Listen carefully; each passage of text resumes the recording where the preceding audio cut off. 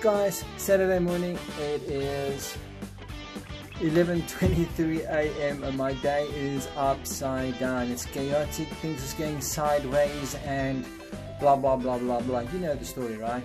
So what do I do when these things happen? Well, there's a principle I want to talk to you about, and it's called it's a Chinese proverb, but it basically says slow is fast. And I know it doesn't make sense at first, but give it some thought logically. Slow is fast. Basically what they mean with slow is fast is you need to slow down in order to be able to go fast again. If you only go fast, there's never time to actually regulate and check and going on what's going on. So normally when it feels chaotic and you're feeling that overwhelm that makes you go all strange and not operating at your best level, best performance, when that happens, what you do is you stop. So what I did is I stopped. Obviously you'll see in the videos and things that I've got this piece of paper, and I'll definitely do a video, a how-to on this. And what happens is you need to stop and bring yourself into a point where you can say what's the next right thing to do. And for me the next right thing to do here was to stop and get clarity on what's going on. So I stopped, I got to a point where I can clear my head and understand, oh cool, there's what we go, and I've got a certain process for that which I'll explain in the video, and then I moved on, and now I can go and have a kick-ass day for the remaining of the day, simply because I was able to stop myself in the moment when that happens. And slow is fast. When you slow down, you actually buy yourself time. Think about that one. I know it doesn't make sense now, but go give it some thought for this weekend. When you slow down, you buy yourself time. When you go fast, especially when you're speaking like this, if I slow down, you are listening to me in a proper way now, and I can get myself across slowly and easily. So you see, that was a deliberate slowdown, but I got your attention because everything slows down. So get your own attention, slow down, stop, get clear on what you need to do next, and attack. See you guys later. Cheers.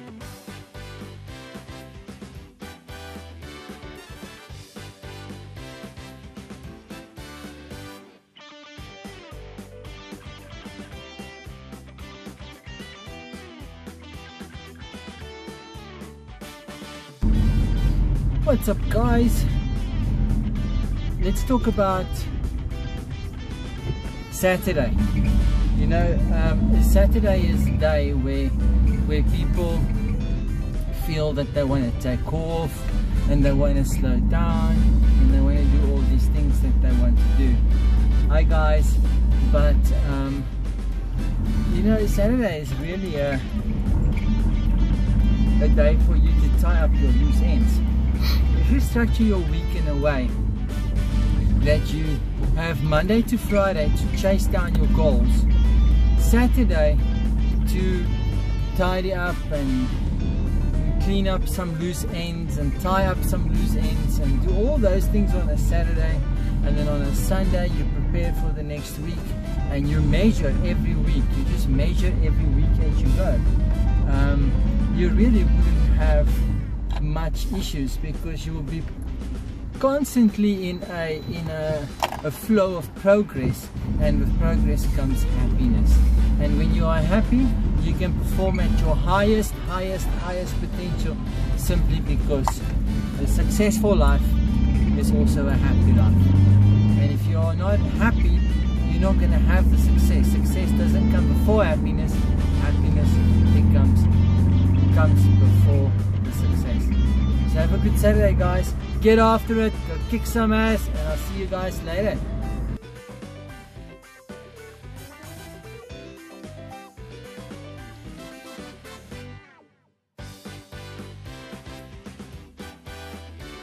What's up guys, remember you're going to fall to your highest level of preparation, and your preparation is what will separate you from everybody else. Your separation is what will make you a professional. So keep your preparation as high as you can so that your separation is as high as you can, and that means that you will be ahead of the pack at all times. So let's go do some shopping for planning.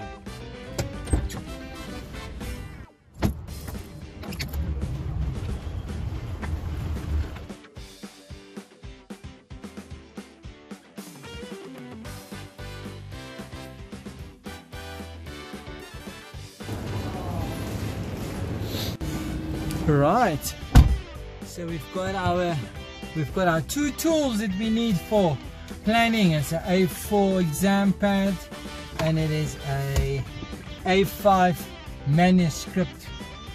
So the manuscripts are hard copy. I like to use hard copies. I'll show you later why.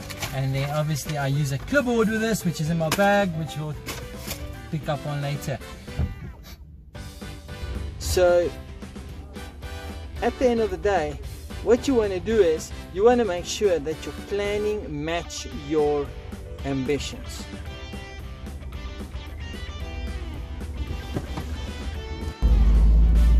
Alright, number 2, why do you want to be planned? Well, you want to be well planned so that you can be nimble.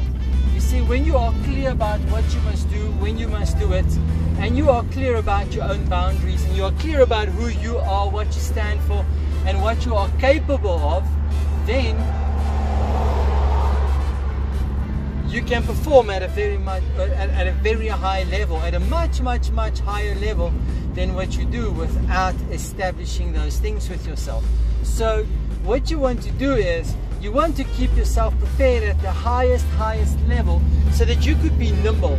As you know, with everything you've done in your life before this that has been successful, and every other successful person I've come across, they had plan A and they started to pursue the goal or the dream, and on the way there they realized plan A was not going to do it, and they had to go to plan B, plan C, plan D, until they found a way to get there. Now that is what planning gives you. Planning gives you a chance to be nimble in the moment and not blow the deal, and make it work. Find a way to make it what it needs to be to help you move your life and your goals forward. So at the end of the day, what you want to do is you want to make sure that your planning match your ambitions.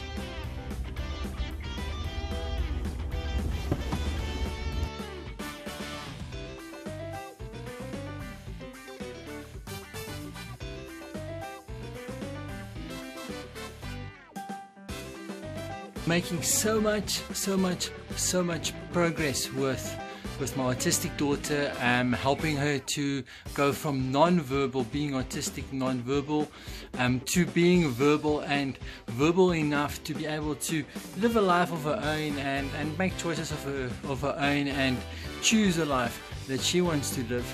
And the progress is phenomenal, and I'm meeting up with Dr. Janine Horton in a few minutes from now, and I will definitely have some content for you guys on what she has got to say about our next steps today.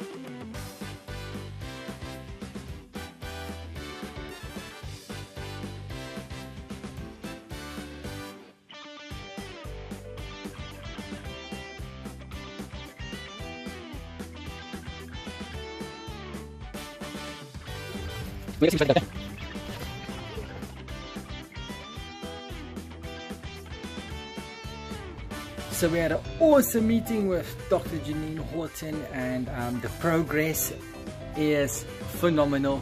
So now what I want to talk to you about here real quickly is measuring your results. You see, in this case study with Bodhi, where we are measuring how the effects of what the autism have on her, how we measure those things is how we see that where's the difference and where there's no difference, and where can we make improvements, and where can we tighten up our games, and where can we find the holes to plug them and to fix them. So measuring is a key ingredient in your success. If you don't measure what you do, you will never know what your progress is. If you don't know what your progress is, it's virtually impossible to be unhappy, because the moment when you know I'm making progress, happiness comes so much easier. Guys, have a good evening, and I'll see you tomorrow. Have a good one. Cheers.